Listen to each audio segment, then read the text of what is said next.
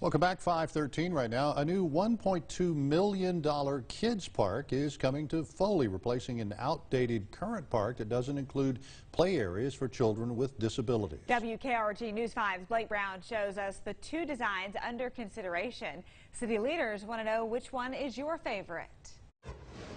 The Foley Kids Park is about to receive a major upgrade. For several years now, I have had people asking us, please, can you do something to include my kids? And this is going to be a totally inclusive park. A new inclusive park for children of all abilities will be built next year, replacing what's already here. The current park can't accommodate all children based on the design and space. That's why the city of Foley hired an outside firm to make sure the new park fits everyone's needs. One is nature themed and the other features boats and trains. This park will be an inclusive totally. It won't be separate.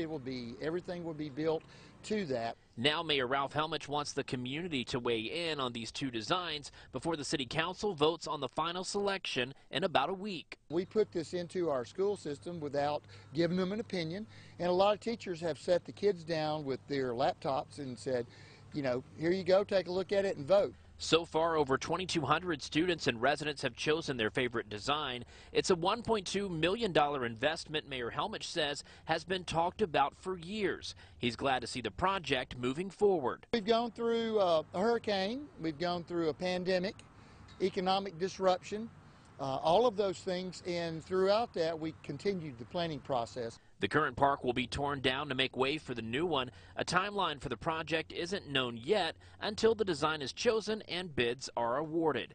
In Foley, I'm Blake Brown, WKRG News 5. And to vote for your favorite design, you can search Foley Kids Park at WKRG.com.